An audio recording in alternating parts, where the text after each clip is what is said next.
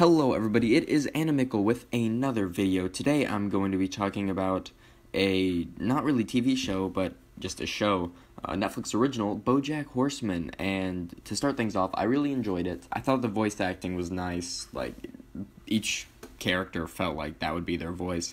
And Will Arnett as Bojack Horseman, like you can kind of feel the Lego Batman from him, but it's kind of a different pitch, but you can tell that he has the same mannerisms. I'm not sure if that's the same word that they would use for like voices. And I can't remember his name. I think it was like Pinky Penguin. He sounded like the golf ball from the Gravity Falls episode. Also Remy from Ratatouille. And I did look it up, and that is the voice actor. I'm interested to see where the story goes, like if it's going to be an entire thing about him overcoming his like depression, or if that's just how his character is going to be and he just is like going to live life and show how he copes with it. If like the entire series is about the book or like just the season, or if that's more of like a few episode plot line and they'll get into more later on. It's obvious that they'll get into more, but I'm talking about like how fast they get past this arc.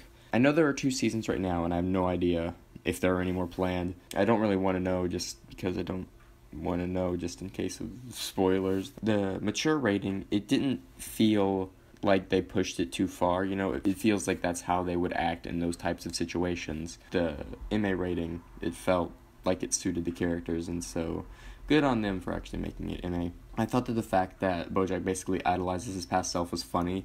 And my favorite joke in the episode was after he went to the hospital and it cuts to him dying in the show, and then he like looks at one of his friends and says, "Yeah, we went a little bit dark for that series finale."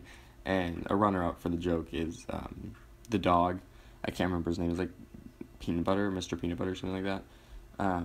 What is this? A crossover episode? Originally I didn't think it was funny, but then he did it multiple times, and every time I just more funny each time. The one main complaint that I had with this episode is that the backgrounds felt a little bit lacking, especially the ending cut, like the house, like when it was zooming out of the house, it felt like that was a little bland especially compared to like the super detailed characters and the well animated characters.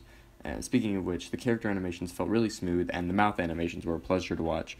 Like whenever I'm watching anything animated, the mouth is always like, that tends to be what I go to just because it moves around the most, and if it syncs up with the audio, it's very satisfying to watch. But if it doesn't, then it could be like a deal breaker for the show. This show, the mouth animations were very good, especially Bojack. He's a horse. It's a very different mouth that you're watching and animating, so the fact that they were able to pull it off, good job for the animators.